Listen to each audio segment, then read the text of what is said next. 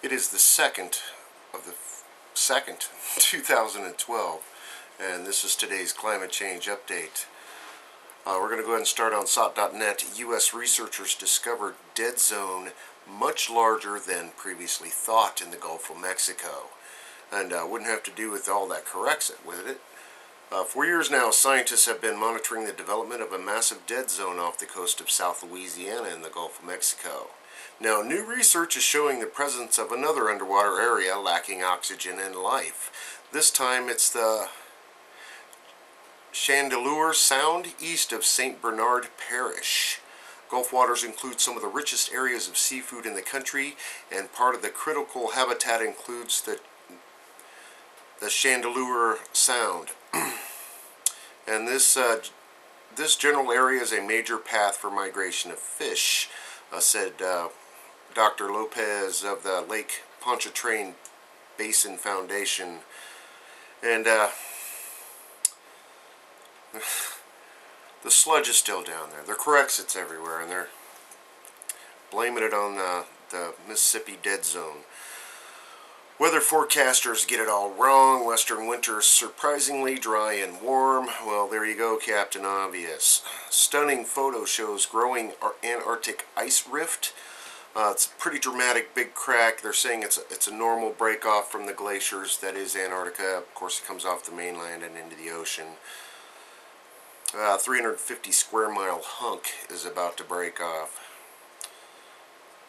And helicopters rescue Europeans stranded by snow. Belgrade, Serbia, rescue helicopters evacuated dozens of people from snow-blocked villages in Serbia, Bosnia, and airlifted emergency food and medicine as severe cold spell kept Eastern Europe in its icy grip.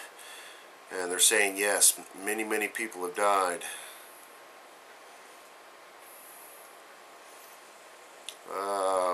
Yeah.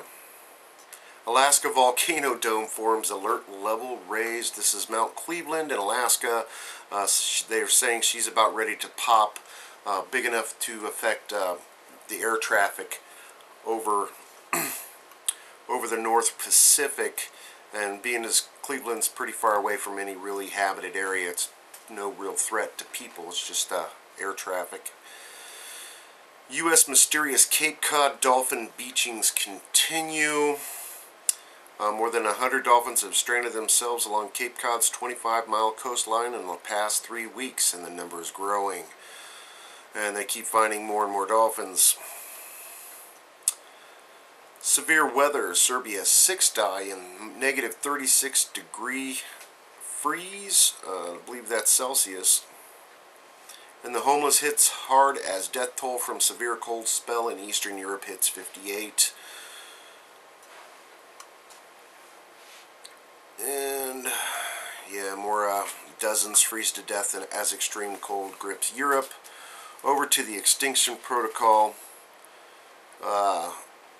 Signs in the sun. Rare ringing of fire eclipse to appear over North America. Get out your calendar and make a big exclamation point on May 20th here in the United States, everybody. That's when the annular solar eclipse will turn the sun into a glowing ring of fire. I'm definitely going to be out recording this. It's the first major solar eclipse visible from the United States in about 18 years, according to NASA. And we've had our share of lunar eclipses in recent years, but solar eclipses happens when the moon passes in front of the sun, of course. We're not going to get a full one, so there won't be a blackout, so we're going to have this big crescent ring of fire. So it should be pretty good here in the United States. Powerful energy release emanating from the Earth's core recorded? ? Turkey, the International Geodynamic Monitoring System, part of GNFE, has registered on November 15th, 2011, a powerful energy release emanating from the Earth's core. The intense three-dimensional gravity anomaly was almost simultaneously recorded by all the Antropotina geophysics stations separated by vast distances from each other in the following cities: Istanbul, Kiev, Baku, Islamabad, and others. In the detailed analysis, the station's record indicates a powerful energy release emitting from the Earth's core. According to the scientists, this fact may herald intensification in geodynamic processes in our planet, and as a result, a higher number of strong earthquakes, volcanic eruptions, and tsunamis. As a GNFE president told Wasco news agency, earthquake forecasting stations record particular three-dimensional gravitational anomalies that will occur on an average of 3 to 7 days before a strong earthquake. There's something interesting. And of course, 74 killed in Egypt as violence and mayhem ignites frenzy at football game. Insane. They're killing each other over soccer. Comet Gerald to make its closest approach to Earth in March. So it looks like March is going to be pretty popular. And carp invasion threatens North American fish industry. This has been an ongoing. The bighead and silver carp from China were first seen as a way to produce cheap food, but the floodwaters overwhelmed the fish and spreading fish throughout the Midwest. And the threat from the species is so grave that authorities could end up spending billions of your tax dollars and physically separating two river basins. And tropical damages, cyclones expected to double in 2100. North Korea, here's the great one. Ready? North Korea warns its citizens cell phone users will be treated as war criminals. North Korea has warned its citizens against the use of cell phones inside the country, saying anyone talking on mobile phones will be branded war criminals or terrorists and punished accordingly. A media report said North Korea has long relied on a total restriction of information to maintain control over its isolated citizenry, and in this crucial time of transition between ill and un, the state's clamping down on anyone using mobile phones. Insane. And they've got the Cleveland volcano story. We've got a story on the Watchers. Tropical Cyclone Iggy weakens before making landfall. Well, this is kind of good news. Iggy skirted the western coast of Australia, churning the waters of the southeast Indian Ocean. The storm was first reported as an area of convection with a weak low-level circulation on January 21st. By the 24th, the depression is formed into a tropical center 720 kilometers northwest of Exmouth, moving west at 23 kilometers an hour. Although the storm itself poses no danger, Iggy cyclone spawned a cluster of thunderstorms over Indonesia, which caused tornadoes and whatnot. So thankfully it's calming down a little bit. Over to the RSOE.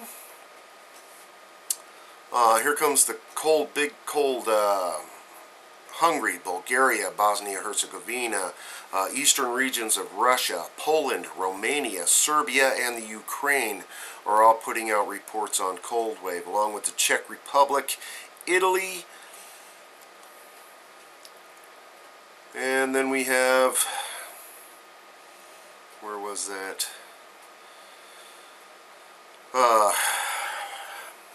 We've got another oil leak in Brazil, Atlantic Ocean, about 180 miles off the coast of Sao Paulo State vessel platform. They're saying they're not quite sure how many barrels are leaking, but they did report the leak, and they're out investigating that. This is the second major leak in a week in that oil field, and that's where they're drilling deep for these huge oil reserves of sweet crude. Got an oil pipeline burst in Texas, in a Permian Basin. Apparently a big pipe burst and about 1,100 barrels leaked out. They're saying that they can retrieve, not counting what was soaked into the soil. So you got a big cleanup mess there. Big forest fire in New Zealand and Northland. And snowstorm in South Korea is reporting activity. And then, of course, we have the nuclear events that happened today. State of California, San Onofre nuclear power plant in San Diego County. They're saying there wasn't any radiation release, but they're not really putting out a lot of information. They're saying if it got out, it would be dangerous, but everything's under control, folks. Go back to sleep. And more updates on the Illinois Byron nuclear generation station that was blasting out the steam. And they do admit now that there was smoke, but they can't find where the fire was. And they're saying there was radiation release, but it's low levels. But they're not saying what the levels are, and nobody's really testing. And also I caught there that they don't have to place a report for 45 days. So they're going to hold you off 45 days on the release of the radiation at the Byron nuclear power plant. Insane, insane. Over to E&E News tonight, that the nuclear stuff. Reporters, major new leak at Japan's nuclear plant. Frozen pipe burst in reactor number 4. TEPCO is checking other reactors for similar problems. They're saying the ice is breaking up these pipes. These people have never heard of heat tape. Radioactive iodine 131 detected in Sweden, Norway, and Finland. Most likely a reactor or an isotope source at a hospital. So they're not really sure where this is from. Wink, wink, nudge, nudge. NRC begins special investigation into water pump malfunction at Illinois nuclear plant. So they're going to start a blue-collar investigation, or blue ribbon, whatever. In many tubes found damage at San Diego area nuke plant. Unusual, says the NRC. Cause unknown. Radiation could have escaped, and they're still having developing stories on that. Radioactive releases possible at California nuke plant now. We can't make a black and white statement that absolutely none escaped, quote unquote. Workers unable to enter to check if leaking.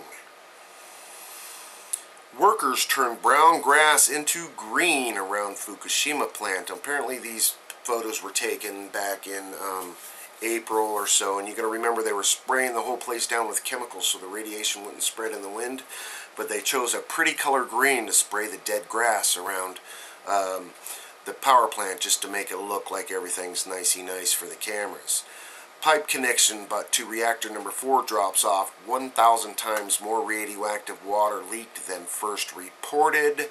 1,000 times more radioactive water leaked than first reported. Japan is a huge radioactive tea bag seeping into the Pacific Ocean, one of our major food baskets. And you got to remember the way those currents flow, right towards the United States. Up and around. Kyoto, leaking water at reactor 4 in contact with our fuel in spent fuel tank. May be from cold weather or explosions. And the NRC spokeswoman for emergency at Illinois nuclear plant also works as a belly dancer.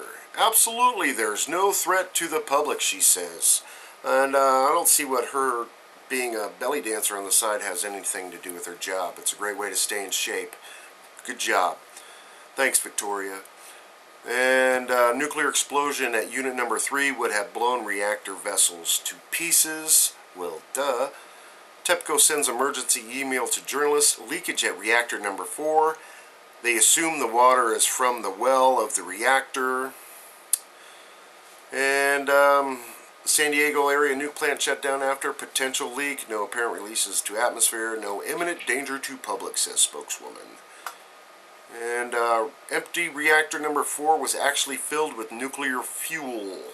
Only a matter of time before meltdown. Now they're saying this, remember reactor number 4 was wide open when all this happened, and they said it was in cold shutdown because they were refueling it. But here now they got to say the empty reactor, what they said was empty, was actually filled with nuclear fuel. So another MOX fuel, and that was a MOX reactor. It is a MOX reactor. Fukushima hit by another 4.8 magnitude earthquake. That was yesterday. So apparently that's about all I have for you tonight. Of course, if I missed anything, please let me know. Attach your comments or your videos below. Enjoy while you can, everybody. Thanks for your support.